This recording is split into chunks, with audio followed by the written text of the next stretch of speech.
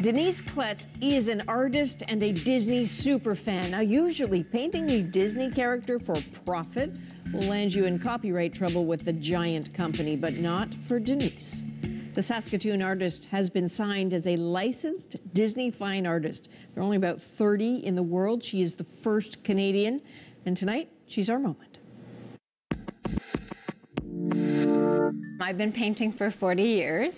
To be a Disney fine artist, I'm licensed, so I am able to pick from the different Disney catalog of movies, and I can create it in my style of art, which is painting and sculpting. It's about 30 to 40 people, artists from around the world, and I'm the first Canadian to ever sign with them, which is just thrilling.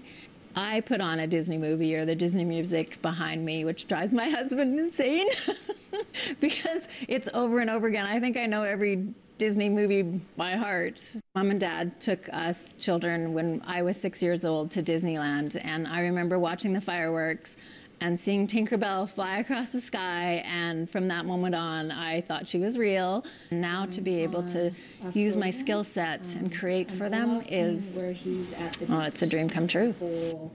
Wow, so that's beautiful stuff. I didn't even know that job existed, first of all. But it sounds like she has quite a lot of agency, right? To kind of pitch into the process and really get the ball rolling. And then it gets a little weird because she pitches, she gets a color concept, it goes to one team, then they send it to Disney, they look at the colors, the proportions, they say yes or no. It's very complicated, but clearly very exciting. Neat.